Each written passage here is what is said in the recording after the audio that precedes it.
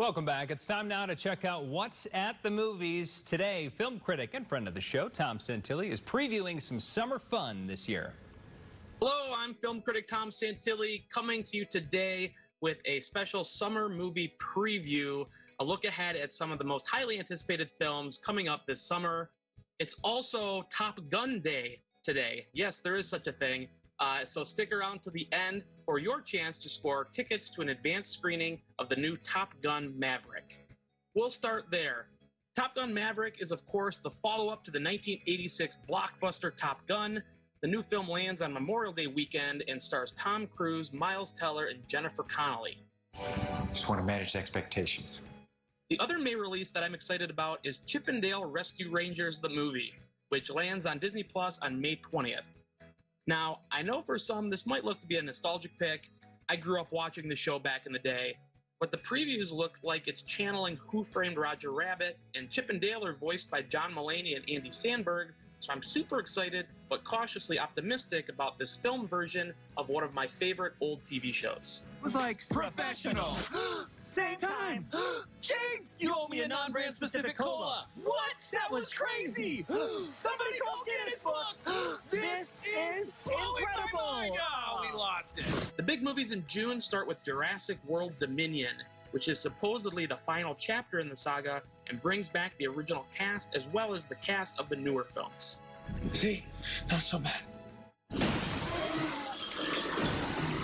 Pixar's Lightyear imagines that the Toy Story hero Buzz Lightyear was actually based on a real-life adventurer, who in this movie is voiced by Captain America himself, Chris Evans. Lightyear looks to be one of the biggest family films of the summer. To infinity. Are you trying to get me to pull your finger? Don't fall for it. No, not like that. Sorry, it's a thing your grandma and I used to do. Yeah. June also brings us Elvis, directed by Moulin Rouge director Baz Luhrmann, and has been getting a lot of buzz for the performances of Austin Butler as Elvis Presley, as well as Tom Hanks as Colonel Tom Parker. We are the same, you and I. The next big Marvel movie comes in July. Thor: Love and Thunder is the fourth Thor movie and 29th feature film in the Marvel Cinematic Universe, and it stars Chris Hemsworth and Natalie Portman.